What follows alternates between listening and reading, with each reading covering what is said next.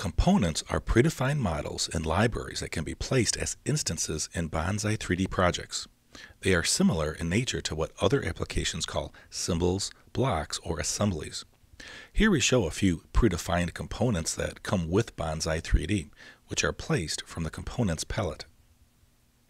In this bonzai3d tutorial, we'll look at the Place component and Create component tools, which are located in the Specialties suite of icons.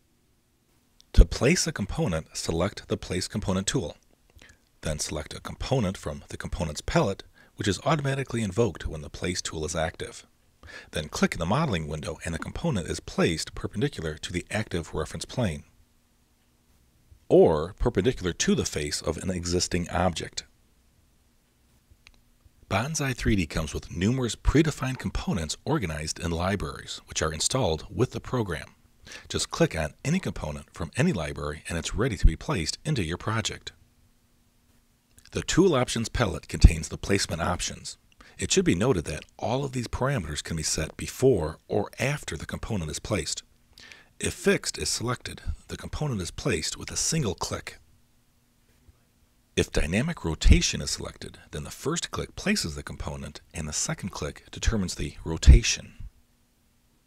And the Dynamic Rotation and Scale option requires 2 clicks. The first one places it, and the second one sets the rotation and the scale. If Place on Active Layer is on, then the component is placed in the active layer, which is designated with a red dot in the first column in the Layers palette. If this option is off, then the objects in the component are placed in the original layers they were created in. This will cause new layers to be added to your project if they don't already exist.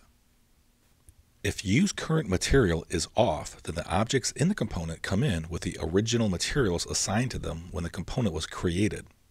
If this option is on, then the active material in the Materials palette is temporarily assigned to all the objects in the component. The Align with View option forces the component to always face your current view. This is very useful when placing components that are flat 2D objects, otherwise known as billboards. Place a component with this option off, and observe that when you spin the view, you can see the edge view of the 2D component. If you place another component with this option on, observe that when you spin the view, this component always aligns with your current view. Although this option is most useful for 2D components, you can also use it on 3D components as well. Here we place a 3D component and spin the view to observe that even 3D objects will always face the camera. The last parameter is the Mirror Component option, which does exactly what its name implies. The component is mirrored when placed. To change any of these parameters after the component is placed, simply pick the component with the Pick tool and click on the Parameters tab in the Tool Options palette, and all the parameters we just examined can be changed for the selected component or multiple selected components. You can even replace selected components with another component by dragging and dropping a new item from the Components palette onto the Tool Options palette, and the selected components in your model are replaced. Let's look at another way to place components in your project. You can download items from the 3D Warehouse website. In the Components palette, click on the arrow to expand the palette, then click on the Add Component from 3D Warehouse button.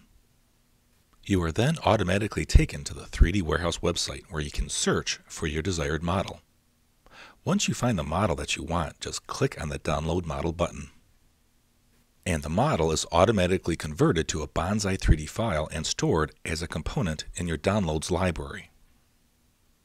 The chair we've downloaded is ready to be placed in our project just like any other component. It's just that easy. It should be noted that Mac OS 10.5 may not automatically convert the file into a bonzai3d file. If this happens, then simply use File Import and import the downloaded file into your bonzai3d project. It should be noted that all the components you place in your project are embedded with the bonzai3d file in the project library. This allows you to open this file on any other machine without having to drag along all the component libraries and/or materials. In addition, you can place an existing component again by selecting it here in the project library.